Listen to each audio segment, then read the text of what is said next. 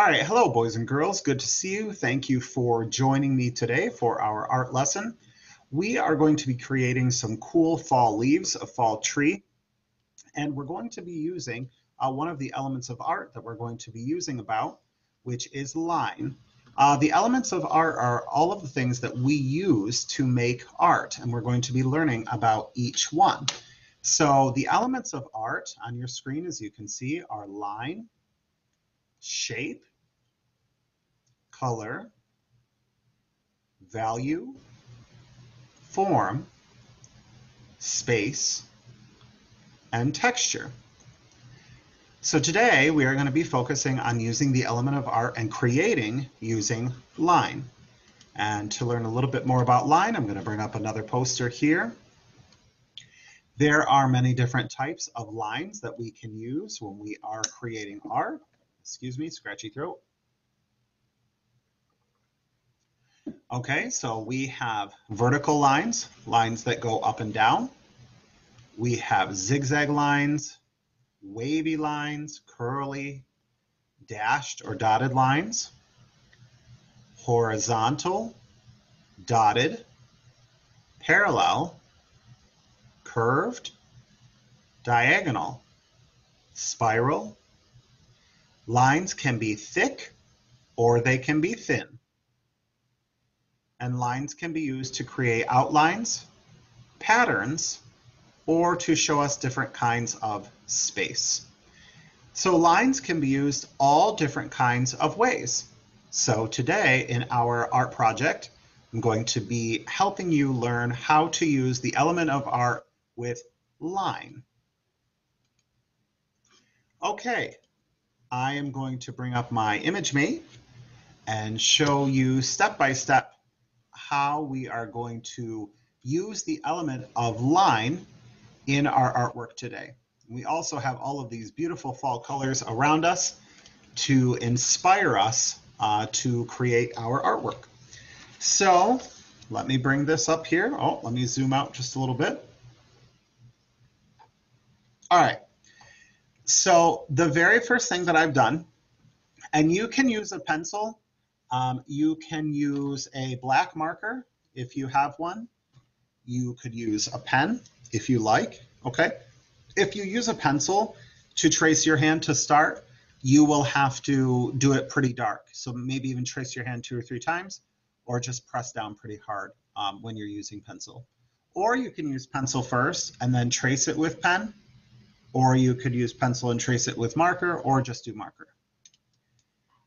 So the very first thing that I did, of course, was I put my hand on the paper and I traced all the way around, okay?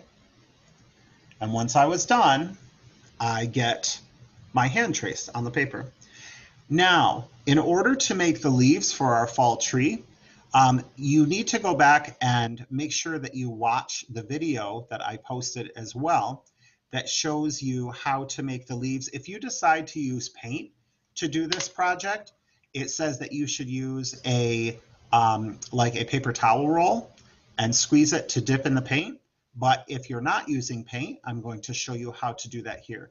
So if you are using paint, you'll need to check out the other video as well that shows you how to do that. And you are welcome to use paint if you like, but if you use paint, I suggest that you use a paper that is heavier and thicker so that it doesn't make the paper all wrinkly. If you paint on paper that is too thin, it will get all wrinkly. Okay, so this one we are doing the drawing. If you're doing paint and the paper towel roll, you can check out the other video. So we are going to use lines that,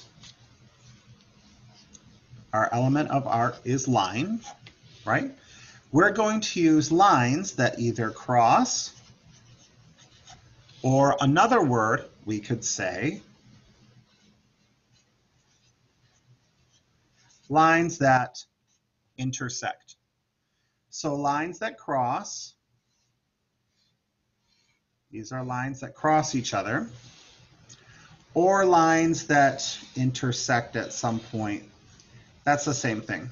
So we could use either one.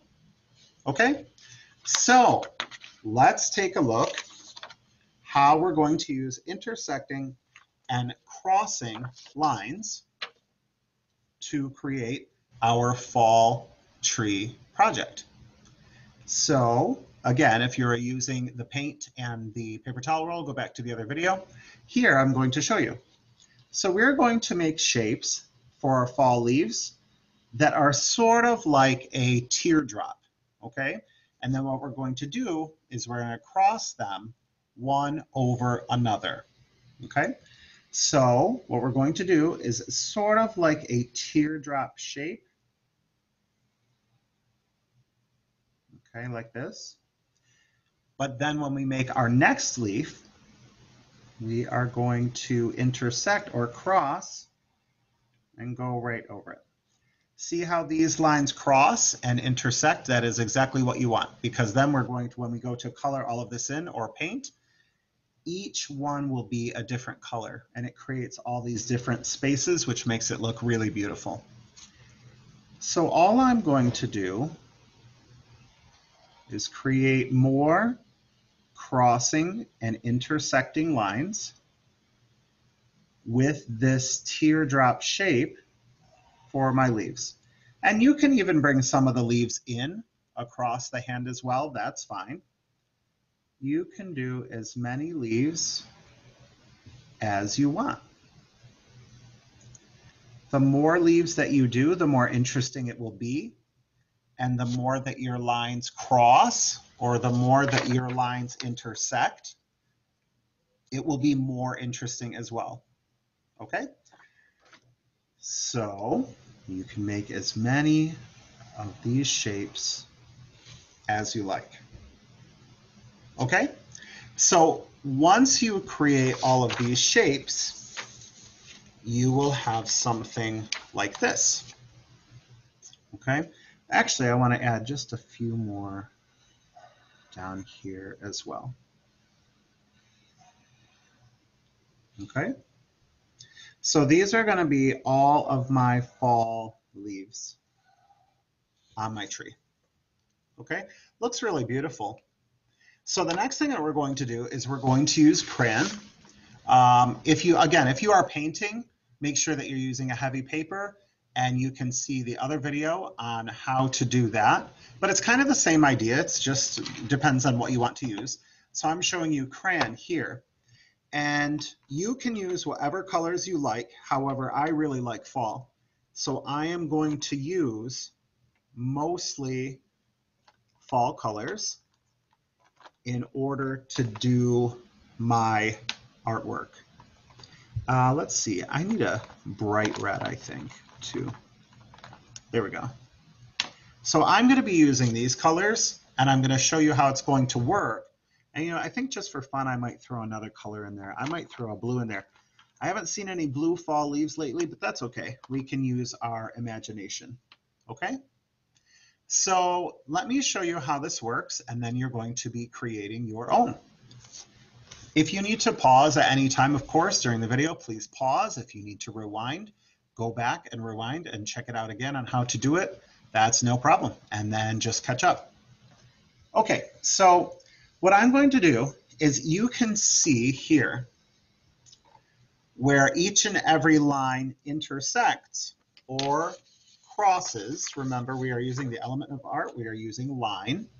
So where our lines either cross or where they intersect, okay, we are going to color each one a different color, and it makes something really, really beautiful when it's all done.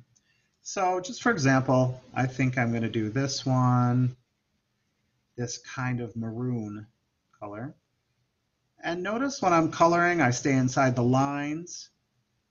I go back and forth and make all my lines nice and even. I fill in all of my white space. I take my time. It's better to do a good job rather than just be the first one who is done. So I'm just going to fill in this space. And then I'm going to choose a different color. because my lines right here have intersected or crossed. So I'm going to put a different color in this space.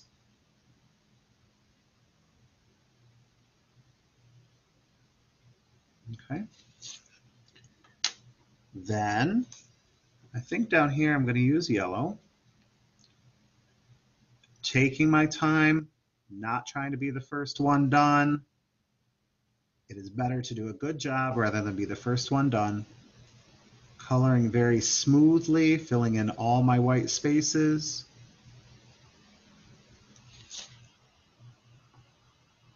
I think I'm going to put some red over here.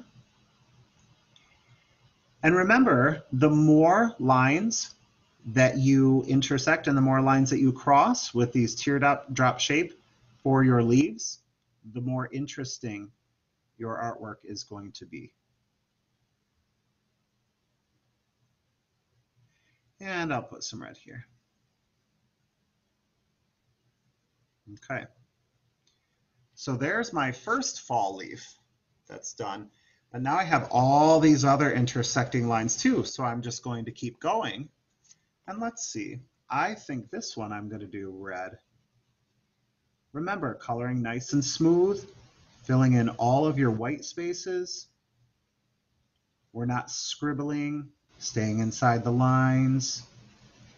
If when you use your crayon, if you just kind of go back and forth and back and forth, keep all your lines moving the same direction, that's how you get a nice, smooth color.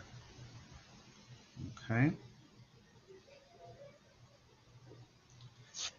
And I think down here, I'm going to put this one.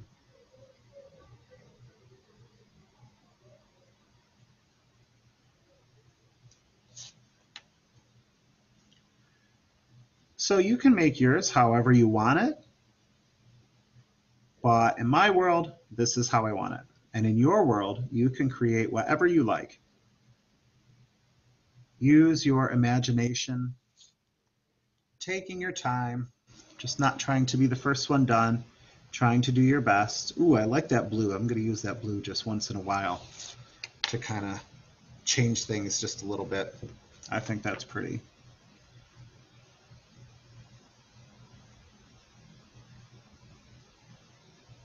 Okay, so this is how you're going to create your fall tree project. And it can be really, really beautiful when you're all done. Kind of looks like stained glass as well. It's quite beautiful. But so you're going to continue coloring all of these different shapes all the way across your tree until you are finished.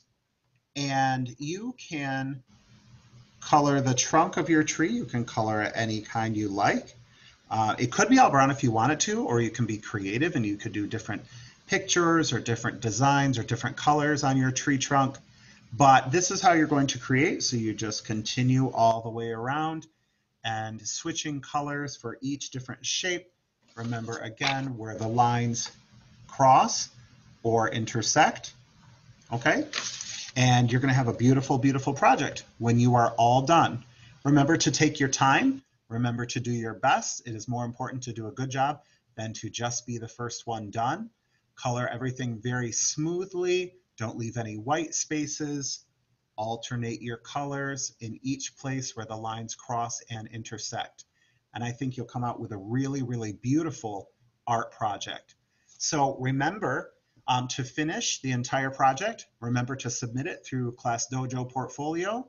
Make sure that you do your checklist, and that way I can give out dojo points, and then maybe some of your artwork will make it up onto the board in school to display in the hall, or maybe we'll put it in the art show as well. So really looking forward to seeing all of your beautiful artwork. Just remember to submit through Dojo Portfolio and do your checklist when you are done. Thanks for joining me. See you next time. Bye-bye.